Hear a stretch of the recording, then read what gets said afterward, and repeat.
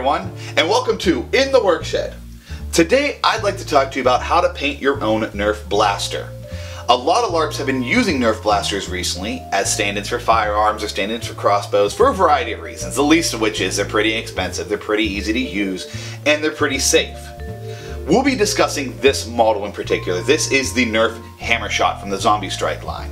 But a lot of the tips and tricks we're going to talk about today, they can be used on any foam flinging weapon out there. You don't have to have a Nerf brand, you can have any of the other variety of brands. We're going to start off with the Hammershot for a very selfish reason. It's the blaster that I know the most about, and it's one of my favorite blasters out there. I probably disassembled and reassembled more than 10 of these. My own primary blaster is a modified Hammershot, and I've taken that thing apart and reassembled it so many countless times that I just know my way around this blaster really well.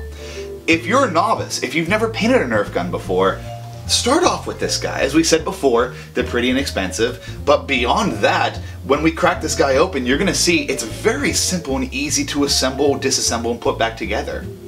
So let's not waste any more time, let's cut right into it. I really enjoy using this guy, it's really fun to use. Let's try to keep this as simple as possible, just because I want this to be as accessible as possible to people. So I have a supply list here, and let's go through this stuff that is required, things you're definitely going to need to use, versus things that if you have laying around, go ahead and use them. And the first thing you're probably going to need is sandpaper. I would prefer to use a heavier grit because you're going to have to sand off logos, sand off some of the raised bits. You want to make your gun as rough as possible for the first layer of paint that we're going to put down. If you have something like a rotary Dremel, absolutely use it for those hard to reach places. Now you need to pick a color scheme for your Nerf blaster.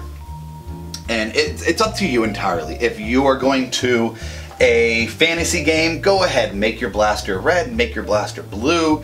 If you have like a cyberpunk game, neon greens and baby blues, please go ahead, do that. Those are really fun, and I've seen some beautiful looking Nerf blasters out there. But for the game that we're going to be using, it's going to be for a cowboy LARP set in the 1880s. So yeah, we're going to go with some muted colors here. I'm first going to cover everything in a black primer first. So this is Rust-Oleum. As you can see, most of these always say bonds of plastic, and these are relatively inexpensive. So I'm going to go with a black first as an entire base. Then you need to pick some accent colors to go along with it, because you just can't have a straight black gun. So I'm going to go with this brown here as the wood handle for the gun. And then I'm going to use a couple accents of this silver to kind of highlight other aspects of the blaster that I don't want to be either of those two colors. To get your spray paint into those precision areas, you're probably going to also need some painter's tape. This is just blue painter's tape, but I think it comes in green now. Found at any hardware store. This is relatively inexpensive, and you'll probably also need a pair of scissors because we're going to be putting some of this tape into some hard to reach places. Last thing you're going to need is some screwdrivers. Now this big one here might be a little bit too big, so I also have two smaller ones with us here to help us get to those hard to reach screws. Since this is going to be a multiple day long, time intensive project, I kind of want to go through all the steps first before we actually do them.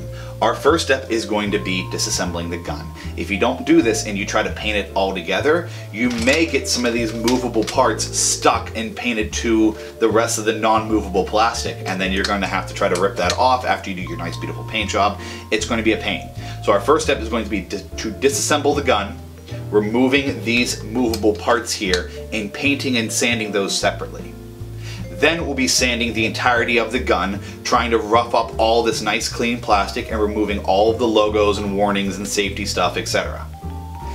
Then we'll be painting the gun in pieces as best as we can, giving it first a coat of black primer.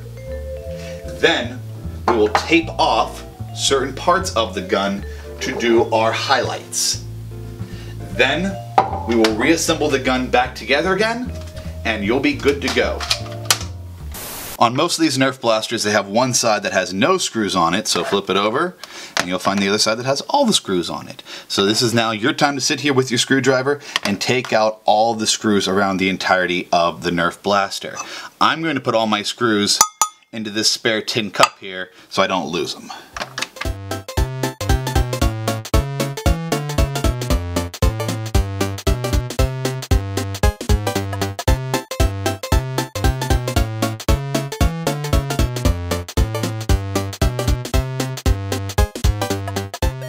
So once you have your screws out, you can I forgot there is a sticker here. Cut that sticker. And now we should be able to pull out our Nerf blaster. Now make sure you try to save all of your screws. Do not lose them. So there we go. So we took off all of our screws, pulled off our back, and now here's what we have next for our Nerf blaster. These are the internals of this. And this is the reason why I said this is a pretty easy Nerf blaster to start with, because it's all self-contained in this piece here. Now be careful, because you have this, which is part of the end strike tactical rail. So you could put like a scope or something up there, and this piece here sits there to hold your attachment in place. So make sure you don't lose that. Put that off to the side. So what we want to do is pull the entire assembly out, and the easiest way to start with that is just to pull out your cylinder. So that's just one giant chunk of plastic there. You can't really harm that, so put that off to the side there. Pull out this piece here. Now let me show you that again. It sits directly into that slot. So I'm just going to pull that straight out. This does not want to be painted either. So put that off to the side for protection. Now we can lift up and straight the entirety of the blaster assembly. And that's actually everything that's going on in your blaster. You can actually see how that works. It's actually really cool. But we're going to also put this off to the side because we don't want parts of this getting painted either. So now we're left with our blasters, our two blasters, our two blaster pieces, and now they're together. If you want to, because I've seen this happening as well, I know that this piece can come out. Yeah, there we go. That piece can come out there. Sometimes I like to sand this individually as well, just because it's a really hard to reach place. So I'll pull that out as well. And sometimes this guy can come out, but that's not super necessary. So we can just leave that guy in there for now. Alright, now that we pulled out all the important parts that we don't want painted, now we can begin sanding this guy. So when I sand, I like to only use like a portion of a time. So I'm going to fold this back here and rip that all off. And then I'm actually going to rip that in half and use about that much to start with. So I'm not sure how well you could see that on here, but there's a few things that we are definitely aiming for. We're going to aim for this warning label here. You can actually kind of hear that. There's a warning label there. There is a logo here that says Hammershot. There is a logo here that says Zombie Strike. There is, of course, the giant Nerf logo, and then there's this little guy down here as well. And it's almost mirrored entirely on the other side. Hammershot, Nerf logo, and Zombie Strike. So those are the ones we're going to aim for first. We want to get that down entirely flat. Last thing you want is your super realistic looking Nerf gun running around the woods with a giant Nerf on the back of it. So, nothing else to do. Let's just start working on it. So already, that's like a minute of sanding, and we already have both of our logos gone there and there. So the tip of this and the trick to this is just put on music, put on something, put on a TV show, put something on your phone, sit there and just go to work. Just sit there and just start sanding away. Now this one's going to be a pain in... No! I just hit the camera. Oh Lord, whatever. New position. This one's going to be a pain in the half. This guy's going to be a complete jerk to get off for a variety of reasons, and I keep saying that, variety of reasons. It's going to be a pain to get off because with these ones, you get this nice, beautiful, long... This is a mess! Oh my gosh, it's already a mess! With this one, you can have all this room to run the sandpaper up and down on. With this one, you kind of are limited to that little motion there. So just take your time, sit here, hold it in a nice comfortable position and just go to town. Whew! Alright. What a mess. What a mess. Now, we didn't talk about getting these stickers off because, quite frankly, I am terrible at taking off stickers. Be it any kind of sticker. Oh my...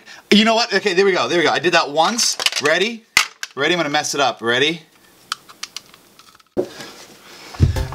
Damn it, I moved it again. Okay, I'm dropping all pretense. I hit the camera like twice already, so if you're like, hey, it's jumping around, I'm hitting the camera. I'm trying my best. You might think to yourself, oh great, look, we're done. We got all the logos off, we're nice and clean, let's get some paint on it. Paint, paint, paint, paint. No, look at that. You can see that really nice and clearly on the video. All that shiny plastic on a toy is beautiful and great. But for painting, we need a rough, abrasive surface for the paint to stick to. This is just like painting anything else. You need to sand an area down before you paint it to make sure the paint will stick very well. So what I would do if I were you would be, I would look at areas where your hands are going to handle this the most. So places your hand's going to handle this the most, the handle. So definitely sand this area up. Sand this area here in the trigger, because that's where your finger is going to be. That's where your boom button is going to go. This place right back here, the hammer, that's going to be a place that most likely is going to rub. You're probably going to put this in a holster, so you want to be careful on these corner pieces here, this flat big area here, these corner ridges here. Those are all places that's going to rub inside your holster every time you holster this thing. So areas like this probably isn't going to get, you know, a lot of wear and tear, but this corner here, these corners up here, you definitely probably want to hit those with a sander, hit those and sand those as best as you can. And then while you're at it, don't forget these little guys too. Well, you don't need to get it down to the bare plastic. You don't need to remove all this, but you just want to rough it up enough that when you put the paint over top, it will stick pretty good. So we're left with our last two pieces here, and this is really entirely up to you. With my guns, with my blasters, I like to sand off the hammers and the triggers as well, because I like to paint those guys separately. And I sometimes even like to paint this guy and sand right here. But for safety's sakes with our game, since safety is a key, there's really no like barrel for us to leave orange. So what I'm going to do for this gun is I'm going to leave the entire cylinder orange. So I'm not even going to bother painting or sanding that. But I'm going to sand our trigger and our hammer just because I want to keep those guys in genre. Now that we have all of our parts sanded, it's now time to move on to the painting part. What we're going to do is paint the entire shell of this black. We'll paint all of these pieces black, and then we'll tape off the trigger and the hammer, and that way we can spray paint those black as well. Now to tape over, let's get you guys out here. To tape over it, just simply, I just really want to make sure that I don't get any kind of paint anywhere on any of these parts, especially this. That is the, oh my gosh, what the heck is that called again?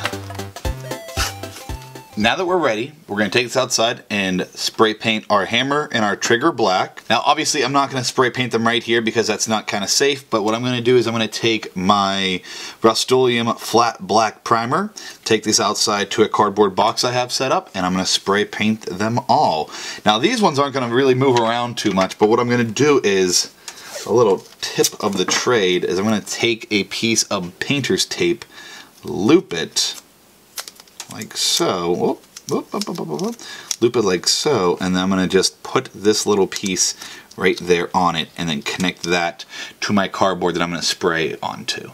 So what I like to do is I like to have a little cardboard box set up, put all these pieces in there and then spray them down, and this little tip here won't go flying around, so we won't lose that. So here's our first piece, which was the hammer and the trigger. They are fully primed in black. So we can actually move on to the next step with this. I don't want to keep these black. I would like to make these entirely silver. So I'm going to go through and spray paint these silver. The same with this little piece here, the little lanyard piece at the bottom. I'm going to also make that silver. And I'm also going to make this little piece silver. This was the end strike attachment rail piece. I'm going to also do that silver. So now we're left with our shell and we're left with this little piece here. And you know what? I think I'm actually going to make this silver as well. So we're left with what's going to be silver on our gun here. So I think I'm going to make this part here all entirely silver, and I think I'm going to make the end strike tack rail, I think I'm going to make that all silver as well, leaving the entirety of our handle to be brown. So let's go ahead and tape that up.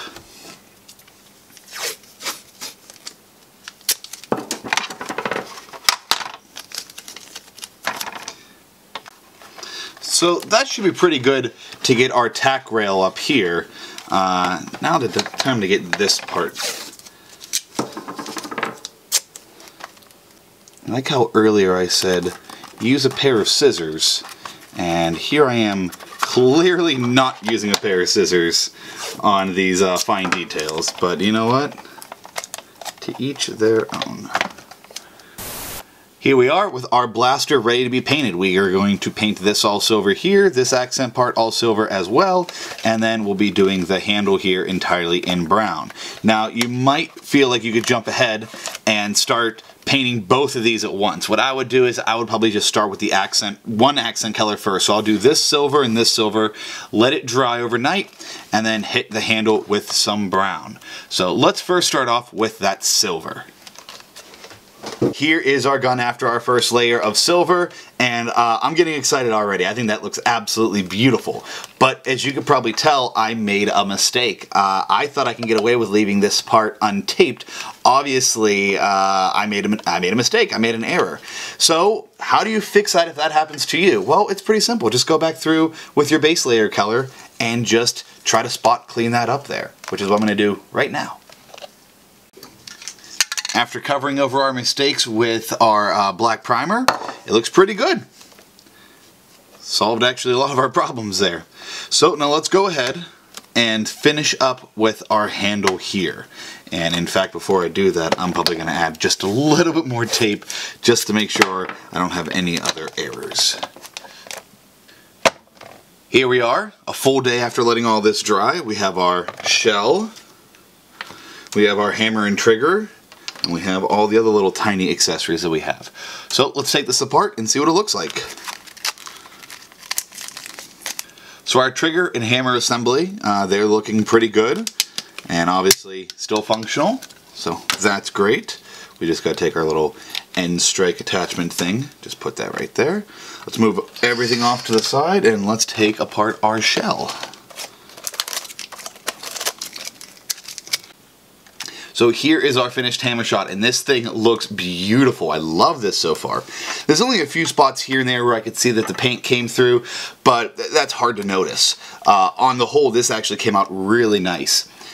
The next step is entirely up to you. If you want to go through and then maybe paint some of these like fake screw holes around here, that's entirely yours. Or if you want to come and paint this like weird fake Blade Runner piece. I think this gun's it's based off the Blade Runner gun. I don't think that's a secret or anything.